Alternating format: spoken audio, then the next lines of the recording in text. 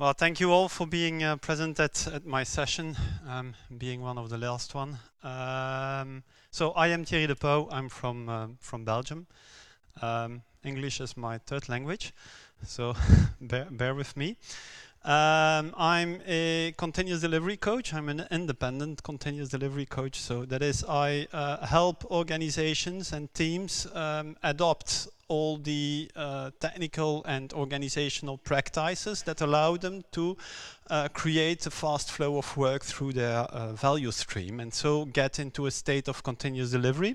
So we say that an organization is in a state of continuous delivery when it is able to satisfy business demand, and so that they can deliver frequent and reliable product increments. So I don't care much about the tooling. So I think that the tooling part of the problem is the most easy one.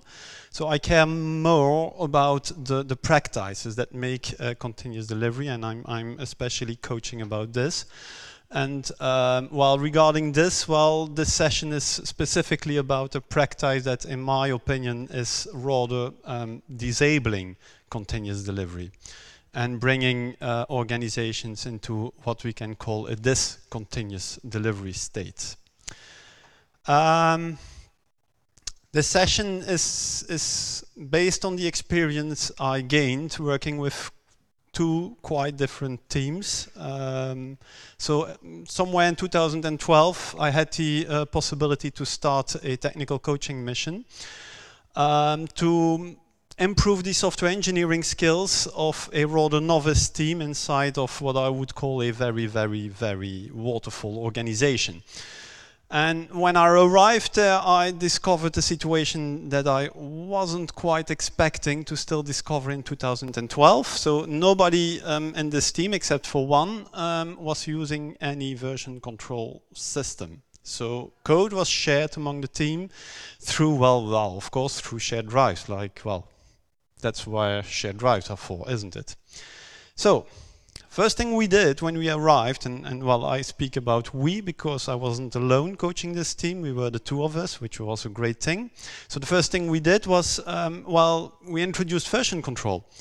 And because this was a novice team, well, we thought that, well, adopting Git would be a bridge too far. And so we went for the safe solution. And we adopted Subversion. It's very easy to use. You have 3 simple operations. You check out code, you modify it, and you check it in again. Simple, easy. Anyone can learn this. And we also decided to, well, we won't do any branching at all, because it was said that with Subversion, branching was, well, rather difficult compared with Git, better than with CVS, but still difficult. So, well, no branching at all. So everyone in the team was committing into a trunk immediately. And that worked pretty well, because, well, the second thing we introduced was, well, we introduced continuous integration right from the start. And that evolved over time into continuous delivery. Now, the funny thing is that at the time, I actually didn't know that this way of working actually had a name. People were starting to call that trunk-based development, to make this distinction with continuous integration that everybody was using, but in fact wasn't practicing. And we will see why. Now, over time, the team evolved, gained maturity, and then we thought, well, let's go to Git. Let's migrate to Git because, well, there is more tooling available for Git, and because we wanted to adopt the pull request-based model of code reviews, and as such, using feature branches. Yay. Now, that was a great idea. Now, well, what works very well in the open source world doesn't necessarily work very well in a co-located team inside an enterprise organization. And as Jess says, like all powerful tools, there are many ways to use them, and not all of them are good. And here he refers to the fact of using feature branches and the fact that proponents of distributed version control systems are using feature branches to sell distributed version control systems. And that this makes everybody blind for the problems that arise from the use of feature branches. And we've actually hit those problems, and we tried to find solutions, and we came up with ever complex processes and ever complex technical solutions, and that actually didn't solve our problems. And then in the end, we decided, well, let's go back to trunk-based development. That worked, and we never looked back. Now, sometime later, I got the opportunity to start another coaching mission in another organization, very agile organization, highly skilled software engineers, but they were using GitFlow as a branching strategy. Now, with the experience I gained using trunk-based development with a rather novice team, I thought, well, this is the right environment to introduce trunk-based development. These are highly skilled engineers that must be able to introduce this. And so I tried this. And like Iqbal says, while trying to convince people, and especially highly skilled software engineers, about the benefits of trunk-based development is not an overnight task. It's quite difficult. And every time I suggest it in the software engineering community, I get always the same reaction. I get people staring at me like I'm stupid. Are you insane? Are you suggesting everybody is going to commit into mainline? It's going to be a mess. Yeah.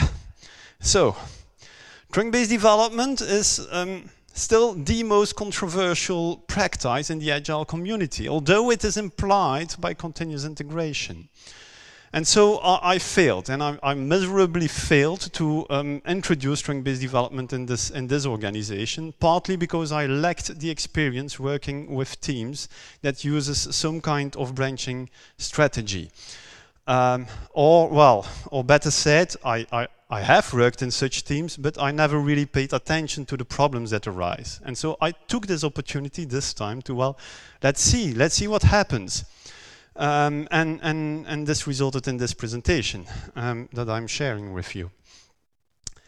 So, before we go on, and to make sure that we all speak the same language, I want to introduce some definitions and to make sure that we are all aligned.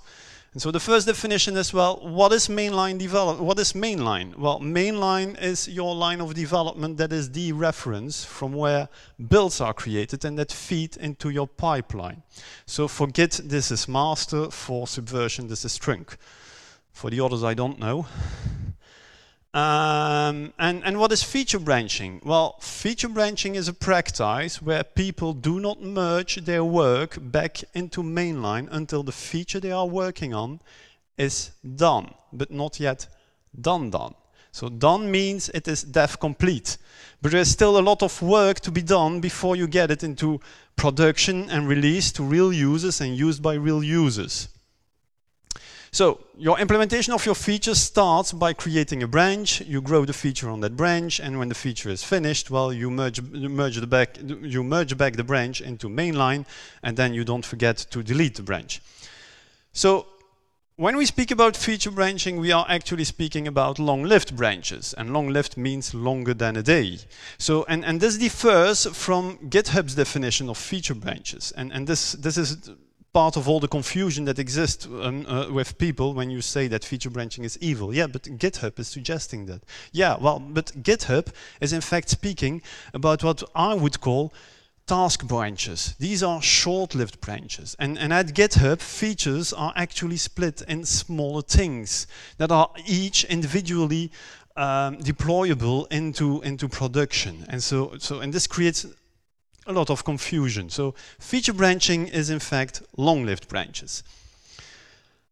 What is continuous integration? Well, continuous integration is a practice that ensures always working software and that ensures you get feedback within minutes whether your change broke the application or not. And this involves, like we heard in the keynote this morning, and this is the Jess Humble continuous integration certification test. Well, everybody is committing into mainline at least once a day. Every commit triggers an automated build and test, and when the build fails, it gets fixed within 10 minutes. Now, continuous integration is actually a practice. You in fact don't need any tooling to do this. It's just a practice. And if you want to know more about this, because, well, I could explain more, but I'm a bit short on time for this, go read the blog post of James Shore that is called Continuous Integration on $1 a Day. It's a very funny blog post, but he explains very well what is the practice of continuous integration. By the way, all references I'm giving, at the end of the slide deck, there is a huge list of resources where you can find all the resources. And then lastly, what is the goal of software development? So the goal of software development is not necessarily to deliver software. It is in fact to sustainably reduce your lead time to create positive business impact. And so lead time is your clock wall time between we as a team have an idea, and this idea is implemented and deployed into production and released to users and used by these users. And positive business impact is anything that either creates money for your organization, so this is the turnover, saves money for your organization, this is cost reduction, and protects money for your organization, this is beating your competition.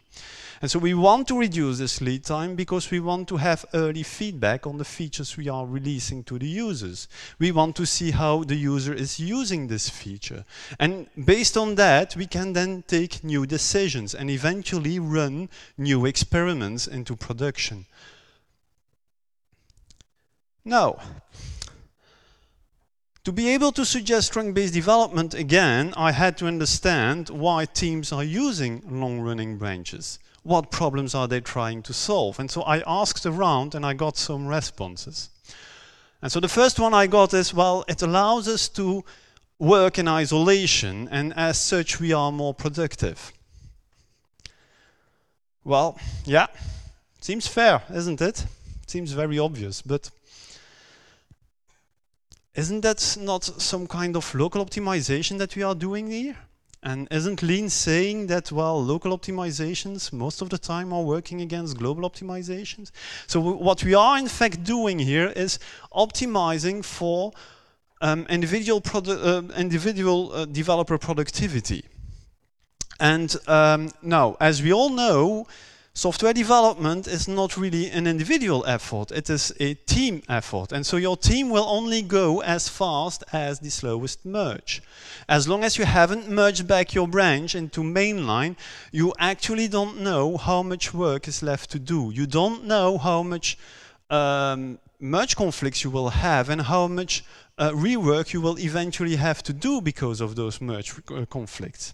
And so this makes your software delivery process very, very unpredictable. And an unpredictable software delivery process will impact your lead time and as such your time to market. So, and remember, software engineering is about reducing the lead time to create positive business impact. And so instead of optimizing for individual developer productivity, well, we should better optimize for team productivity. The second reason I got was, well, if we are doing a refactoring and this refactoring goes nowhere, well, we have the ability to delete it by deleting the branch. Very easy, isn't it? Yeah, again, fair enough. But what I actually think they are saying is, well, we have this problem and we don't know the solution right away. So we are just trying something, hoping that we get to a solution in the end. Now, if you don't know the solution immediately, why not spike out some ideas? And this is the whole purpose of a spike. The purpose of a spike is to write some throwaway code to test your ideas. Now, the output of a spike is not production code. The output of a spike is knowledge. You are creating knowledge, and you should have an idea in a couple of hours if your ideas are working out or not. If it did work out, no, if it didn't work out, well, no problem, throw away the code and try again. If it did work out, good. Again, throw away the code, start over again, but this time with the knowledge that you created. And this time you are going to implement this in small incremental steps. The third reason I got was, well, it allows us to control quality by, well, only code gets merged into mainline because we have this gating process at merging time. Now, isn't that the purpose of having continuous integration, or by extension continuous delivery? So continuous integration and continuous delivery, well, the purpose of them is to eliminate bad quality release candidates as early as possible, and only changes that went through all stages of your pipeline and that have thoroughly been tested get into production. In my opinion, this is the only effective way to control the quality of what goes into production. And lastly, I got, well, we can control the features that go into production. Well, in fact, what they are trying to do is preventing that unfinished features get into production, because these are sitting on the branches. As long as the branches not merge back into mainline, it doesn't get into production. Now,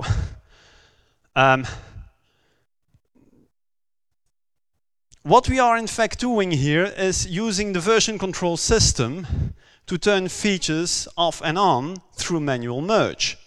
And so we are creating a poor man's modular architecture, and instead we should design our applications to allow us to turn features off and on at deploy time or at runtime.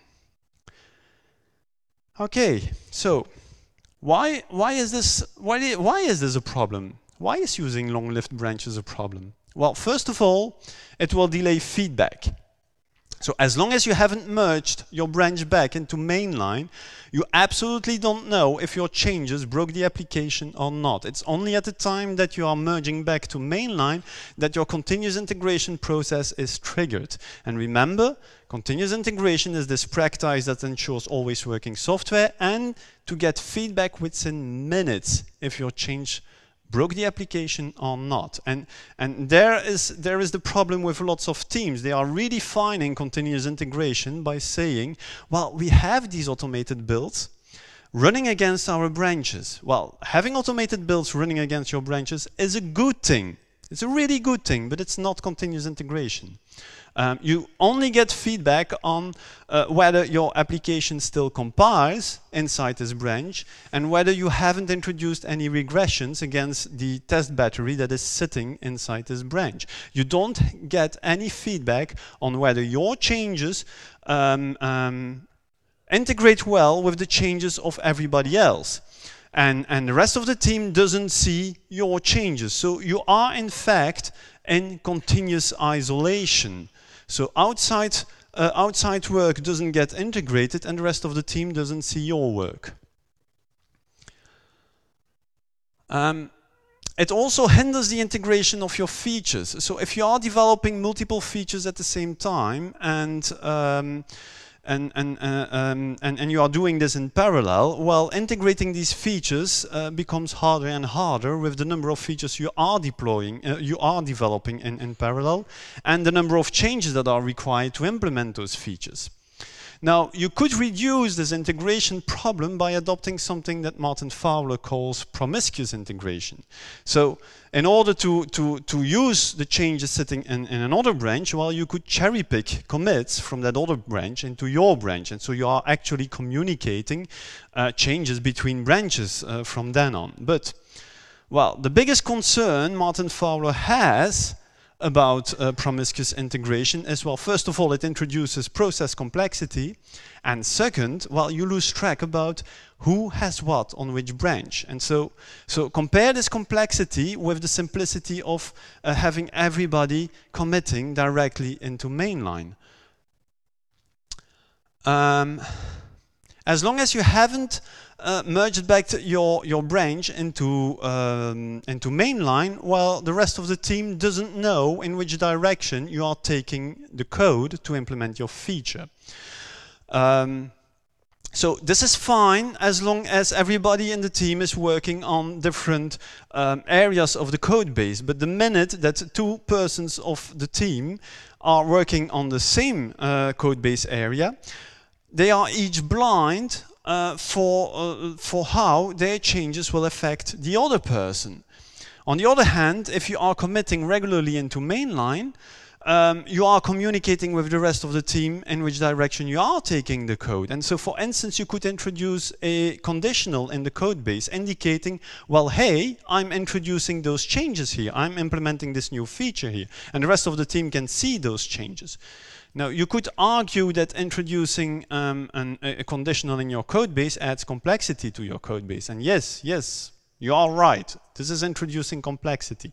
On the other hand, by using a branch and not introducing this conditional, well, the conditional is still there. It is not gone.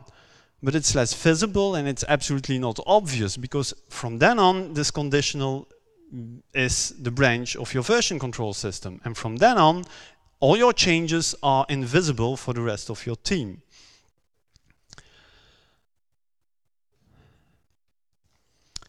Because you are hiding work for the rest of your team, it also works against refactoring.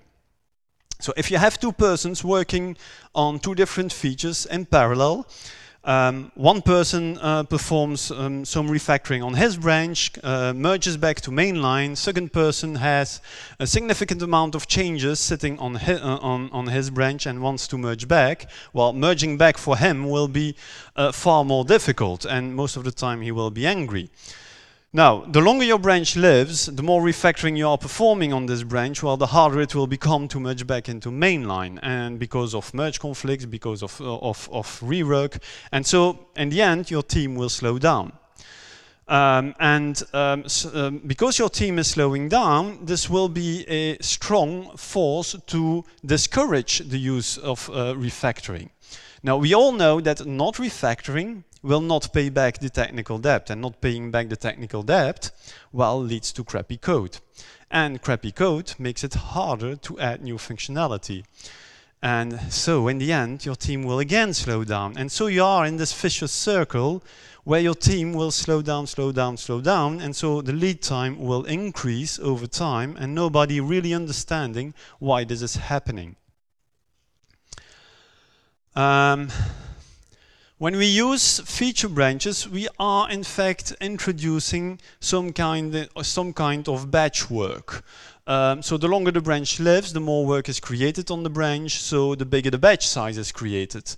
And so the bigger the batch size, the more work in progress is created. And from Lean, we know that work in progress is nothing more than inventory, and inventory is money stuck in the system. It is stuck in the system because your organization invested a lot of money to create this code, to create this inventory, but it doesn't generate any revenue for the organization as long as this code is not integrated in your product. As long as it is not integrated in your product, it is not, you don't get any feedback on how this code is going to behave in production. Now, to reduce this inventory, we have to reduce the work in progress, and this means working in smaller batches. So this means committing more regularly into mainline, and so integrating more often, adopting continuous integration. And adopting continuous integration will bring you closer to a single piece flow. And again, from Lean, we know that single piece flow will increase your throughput, reduce your lead time, and reduce your time to market. It will also increase risks. The longer your branch lives, more work is created on the branch, the bigger the change sets are. And so bigger change sets means more risk. Why is this? Well, if you are committing frequently into mainline, your CI process will process smaller batch sizes. And so if the build breaks, well, finding the root cause will be easy because the batch size is, the change set is small. On the other hand, if you are working with long-lived branches, well, you end up with bigger change sets. And so your CI process have to process bigger change sets. And so if the build break, finding the root cause will be far more difficult. And so you are running the risk of not being able to fix the build within 10 minutes. And then starts the risk that you end up with a situation where the build is always broken. And so you lose monitoring on the health of your application, and so you lose track on whether your application is always releasable or not. And lastly, well, specifically for GitFlow, it creates lots of overhead, cognitive overhead. So whenever you have to switch work between features, you have to switch between branches, To reduce merge complexity, you have to rebase master onto your branch. To communicate changes between features, you have to cherry pick, and when the feature is finished, well, you may not forget to delete the branch, otherwise you end up with a repository having lots and lots of branches, nobody knowing wherefore they are there, nobody daring to remove them, and so introducing another kind of technical debt. So, how can we avoid all of this? Well, by adopting continuous integration as it was meant when introduced by the XP community in the late 90s. Yeah, somewhere almost 20 years ago. So nothing new here. And the core principle of continuous integration is to have always working software that is releasable from mainline. And this is the most important practice to adopt to enable fast flow of work through your value stream. And this implies the adoption of trunk-based development. Trunk-based development is what individuals or pair practice individually to collectively achieve continuous integration. So trunk-based development is a version control strategy where everybody in the team is committing multiple times a day into mainline, either through very short-lived branches, either directly committing onto mainline. And so as a result, change sets are small, merge conflicts are less likely, and so your code base is releasable. And testing happens on mainline, and ideally, releasing happens from mainline. Now, if the release needs stabilization, you can opt for very short-lived release branches that are deleted immediately after that the release has been done. So trunk-based development doesn't mean no branching at all. It just means you use very short-lived branches. How do we get there? How do we get to trunk-based development without it becoming a mess for the rest of the team? Something that most people are very afraid of when you speak about trunk-based development. So there are some practices to adopt. Well, I identified 4 of them. The first one is, well, in my opinion, the most important one to adopt, and I have to say it's most of the time also the hardest one to adopt, and this is what we call incremental software development. So break up large changes into a series of small incremental changes, making sure you have always working software. Steve Freeman and Annette Price make this analogy with surgery in their book Growing Object-Oriented Software Guided by Test, where they say that, well, surgeons prefer keyhole surgery because it's less invasive and it is cheaper. So we like incremental software development and working in small incremental steps because, well, it is less invasive. You are not ripping apart your application, and as such, it is cheaper because your application is always releasable and always working at any given moment in time. Now, what does this mean? Well, this means that you always commit on green, and this is where test-driven development supports string-based development. So you start by writing a small failing test, you grow the code until the test is green, and you commit. And then you start a refactor cycle. If the test is red, you throw it away, start over again until it is green, and then you commit again. Second thing is you absolutely need a decoupled code base. If you don't have a decoupled code base, well, any change will ripple through all layers of your application, ripping apart your application. And this is why solid principles are so important. And this is where architecture styles like clean architecture, ports and adapters, or hexagonal architecture will help you. And lastly, you absolutely need lots and lots and lots of tests. And when I speak about tests, these are really unit tests. This is what will give you the confidence that you are not breaking anything. And they need to be absolutely fast, incredibly fast, because your developers will execute those tests over and over and over and over again before committing. If these tests are slow, well, either people tend to not run them, and so you run the risk to break the build, or they run them less frequently, and so they are batching changes together, introducing again batch work, something that we don't want. The second practice is the most easy one to adopt. If you have unfinished functionality, well, just hide it. It's perfectly acceptable to have unfinished functionality sitting in production, even sitting behind a publicly accessible URL, as long as this URL is not accessible, or no, well, as long as it is not discoverable by the end user. So if you are adding a new screen to your user interface, and the screen is not yet finished, well, just don't add a menu item in your menu. Only add this menu item when the screen is finished. It's very easy. You don't need fancy feature toggling for this. The third one is about refactoring. If you have to perform large-scale refactoring, like, for instance, well, let's say something crazy. You want to replace your UI framework by the latest, newest, fancy UI framework. Or you want to replace your persistence layer by another persistence layer. So really large scale, impacting your whole application. So the usual thing teams are doing is, well, let's create a branch to do this and do this whole refactoring. And so what happens is, well, in the meantime, features are being added, merging back becomes a hell, or features are not being added because we are waiting until this refactoring is done. And so you are breaking your flow.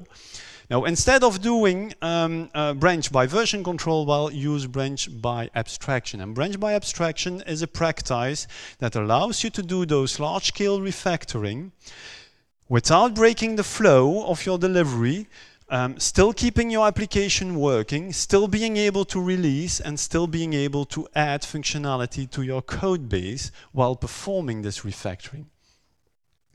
So, how does this work? Well, you start from a situation where you have various parts of your code base that is calling some supplier code. So the code that you want to replace by something else. So the first thing you do is, well, you introduce an abstraction layer. So in OO languages, this would be an interface, and your supplier code becomes an implementation of this interface. And then you gradually start moving your client code to use this, this abstraction layer, and you immediately start implementing a second implementation for this abstraction layer. And then you start swapping out this old supplier code and replace it by the new supplier code. Now I have to say this adds quite some complexity to your code base. You have to think hard, you will move slower, but you have the added benefit of having always working software, never breaking the flow of your delivery, and always being able to release. And then the last practice that you can adopt, now in my opinion this should be your last resort.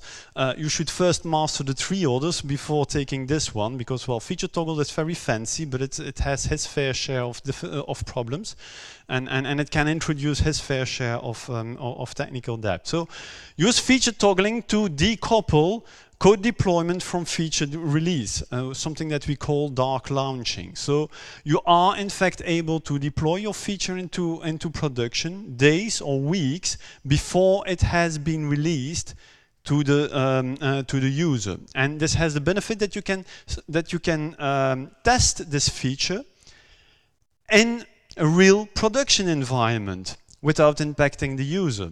And when you are fine with this feature, you can start gradually releasing it to the end user and see how it behaves when it is used by the user. And if a problem arises, well, no problem. You can just roll back at runtime, anytime. Now we can identify different kinds of feature toggles, and they are categorized according to 2 dimensions. So the lifetime of the toggle, so how long are they living, and how dynamic the toggle decision is. And so the first one that we identify is release toggles. So they are very short-lived, usually 1 to 2 weeks. And once the feature has been released, those toggles are removed from the code base. And they are very static. These are configurations inside a configuration file, which means switching the toggle needs or requires a new version of the application.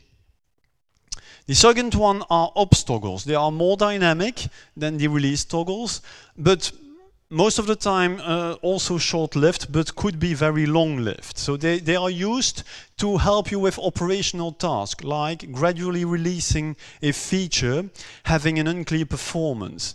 So once you gain enough confidence in the feature, you can then decide to remove the toggle. Toggle decision is based on runtime information, and the long-lived ones are most of the time used to kill features when the application is under high load. So allowing you to do a graceful degradation, and so keeping the core functionality of the application while removing the side functionality, making sure that core functionality is still working. The third ones are experiment toggles. These are the ones that you use for A/B testing. Highly dynamic, toggle decision is based on runtime information, but short-lived. You only keep them as long as necessary to gain enough statistically significant data so that you can take a decision. And lastly, we have the permission toggles, highly dynamic.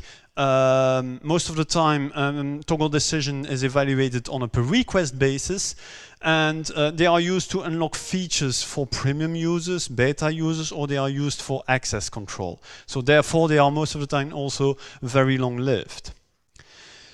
Now, feature toggles, when done badly, can be evil too. So they can be a source of quite some technical depth. First of all, well, as already said, we want to limit our work in progress, so we want also to limit the number of active toggles. Whenever a toggle is not needed anymore, you just remove it from the code base. Otherwise, you run the risk of having a code base with lots and lots of toggles, nobody knowing wherefore they are used, so nobody daring to remove them. And second, toggles introduce branching logic in your code base. So therefore, your application needs to be tested with the toggle on and off. And also, well, because of the branching logic, well, you run a risk of maintainability if you don't implement it the right way. Pete Hodgson wrote a very good blog post on this, or a very good article on feature toggles, and it was published on Martin Fowler's blog, and it's called, of course, Feature Toggles, and he explains very well how to correctly implement toggles without shooting yourself in the foot.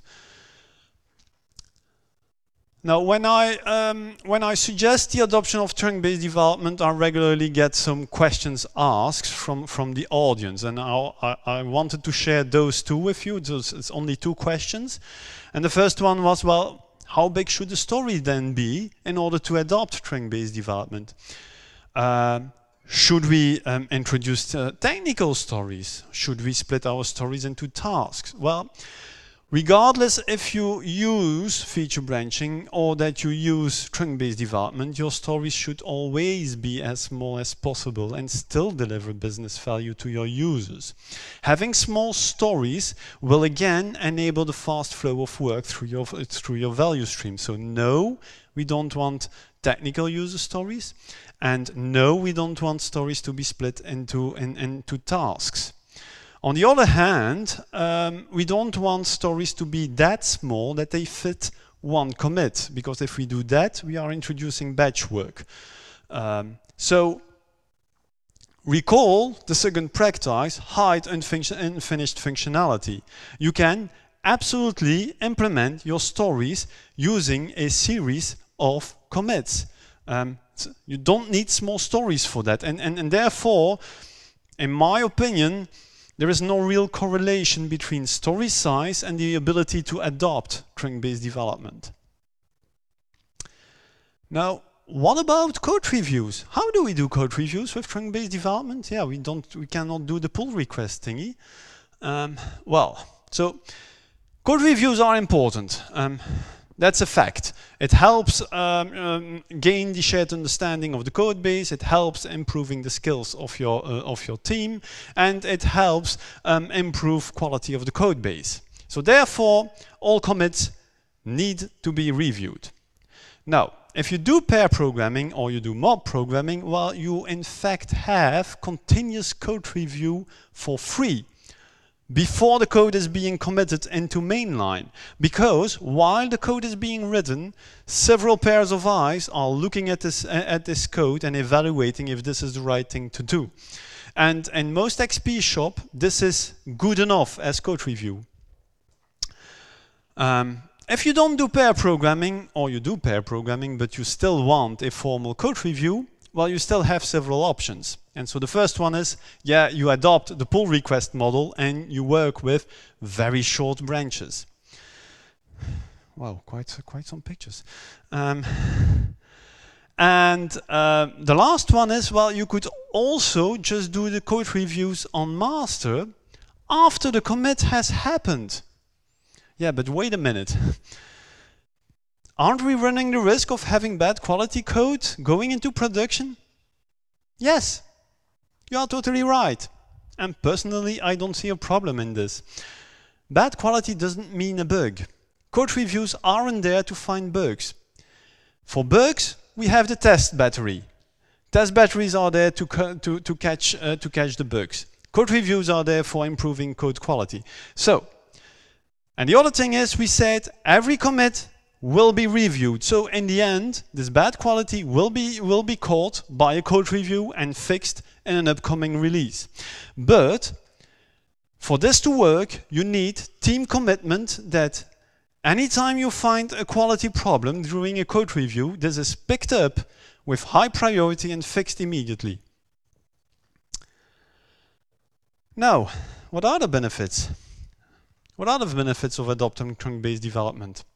Well, if you are committing frequently into mainline, you are creating builds more frequently. And if you are creating builds more frequently, well, you are able to deploy more frequently. And if you are deploying more frequently, well, you are reducing your lead time and reducing your time to market. Now, also, because you are deploying more frequently into production, you are also able to run more experiments and try more ways to delight your customer. And this is a huge competitive advantage that you have there. And as a side effect, you also will be able to catch problems earlier, fix them immediately, building quality into your product, and this will lead to higher stability and higher quality. Nicole Forsgren and Jess Humble published a research paper, so a peer-reviewed academic research paper on continuous delivery. And they did that in 2016. And they've proven that trunk-based development and continuous integration are a statistically significant predictor of high-performing IT organizations. And that trunk-based development is a predictor of higher throughput and better stability. Now, to conclude, where is the evilness? We haven't talked about the evilness of feature branching. Well, because feature branching is more like a symptom treatment. It's not really a solution for a root cause. We are trying to solve symptoms. And the evilness is hiding behind the use of feature branches. And specifically, the real reasons teams are using feature branches for. And in my opinion, well, the real reason is either they are unable or they lack the incremental software development skills, or they lack the necessary automated tests, or they have a too-coupled code base and resulting in every change breaking the application and creating lots and lots of merge conflicts, or finally they have slow builds, preventing their developers to run the build regularly, or even worse, developers not running the build locally before they are committing, and so introducing broken builds. So adopting trunk-based development isn't easy. It is quite hard. It's like adopting test-driven development. It's something that you have to learn. It's something that you have to practice. You have to see others do it. Well, that's how I learned test-driven development. It's also how I learned string-based development. But well, once you have adopted it, you cannot really imagine another world, and you cannot imagine going back. And I think in the HP LaserJet book, where they adopted continuous delivery for the production of the LaserJet firmware, well, that was the conclusion of the development teams, that well, they couldn't imagine going back to using branches. So, thank you for your time.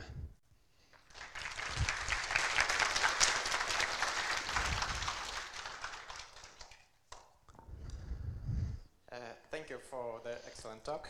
Thank you. That's really practical, and everyone should make a great use of it. I just wanted to comment, like, what we actually do in Unity. We kind of have the feature branches, so-called, like longer lived, but we're also doing trunk-based development.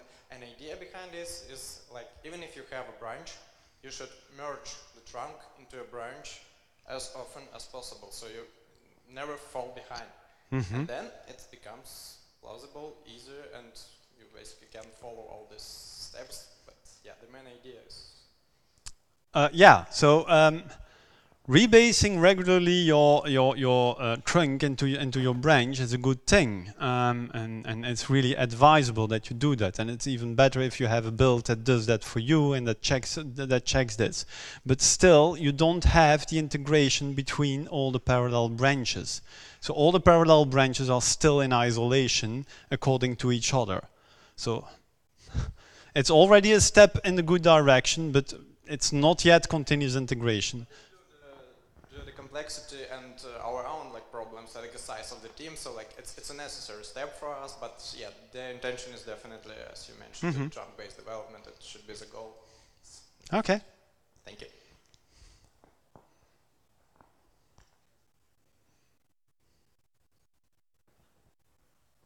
Well, thank you.